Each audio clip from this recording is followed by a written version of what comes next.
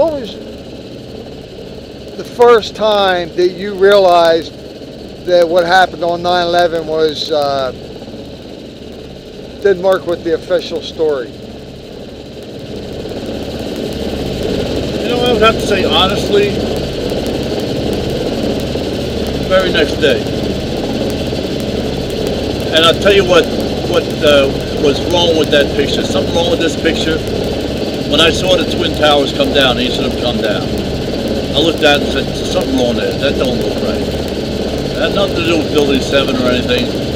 But within a week, I had already started doing research within the week, and I was already convinced there's something ain't right here. That this was, and at the time, I didn't think of it in terms of an inside job, but I thought the different powers in the U.S.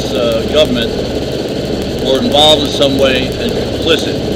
They knew that it was going to happen, but they let it happen. And I believe the story that there was 19 Arabs, you know, with 5 scutters, all that bullshit. But then, I'd say by a month, I had done a lot of enough research that I'm going, now this is starting to seem like they're the architects of this. This is an inside job, you know. It didn't take me that long. But there was something screwy looking about it. Just after seeing the images of the Twin Towers coming down, collapsing, I said, something wrong with that. You know, it just don't make any sense that the building should collapse in the manner it did. So, you know, and it's been ever since. You and I guess you first started like looking into this after you and I met, right? I had already been looking, you know, That's right, yeah. Been researching this for years, and you know, I think it was after you and I began to exchange notes that shortly after that I was 100% sure, and it was hard to find people, you know, friends that were 100% sure. And it's still hard to find them. You're one of the few, but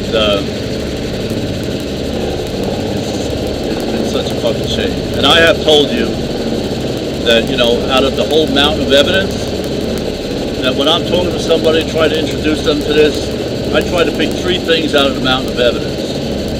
One of those 3 things is I say to somebody, you don't have to know anything about anything beyond this, but ask yourself this.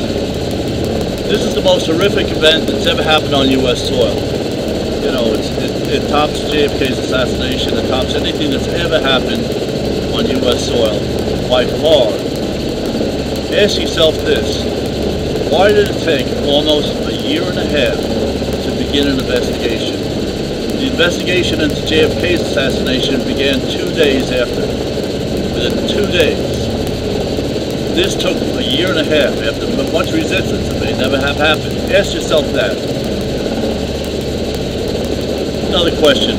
Ask yourself, why have you never seen video of the plane that supposedly hit the Pentagon? The Pentagon is the most protected building on the planet. And ask yourself this, could that have happened to the Kremlin? Could the same thing have happened to the Kremlin? They got cameras all around the perimeter of that building. They had cameras at the hotel across the street, security cameras at the gas station across the street. They were confiscated that afternoon. Ask yourself that.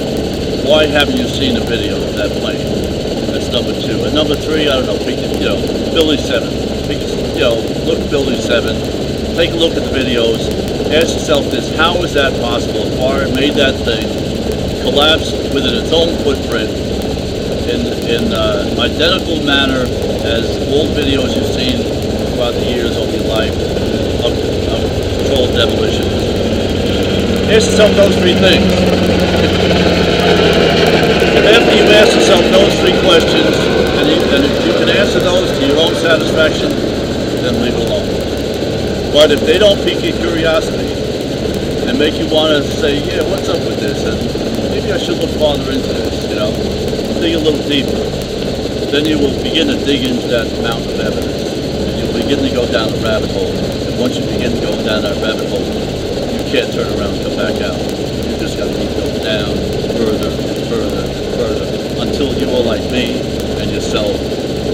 100%, no doubt about it in our minds, that this was an orchestrated event by powers within the U.S. government for reasons basically unknown. We don't really know, but we see the evidence over the past 11 years of what their objective was.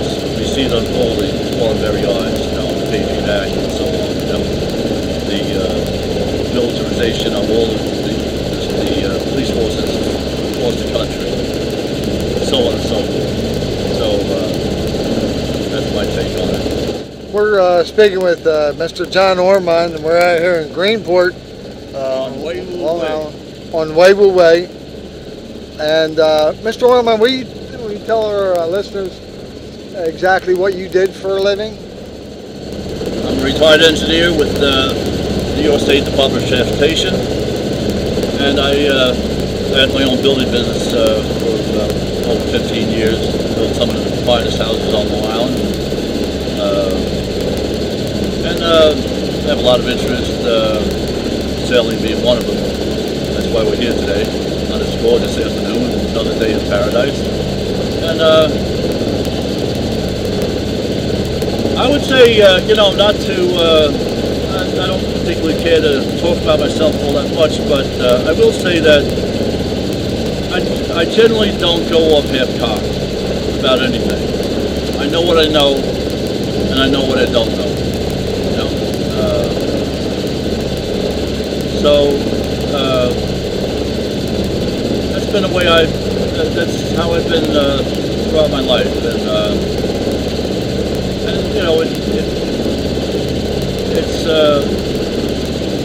it's relevant to my beliefs about the event of 9/11, the criminal act of 9/11 and everything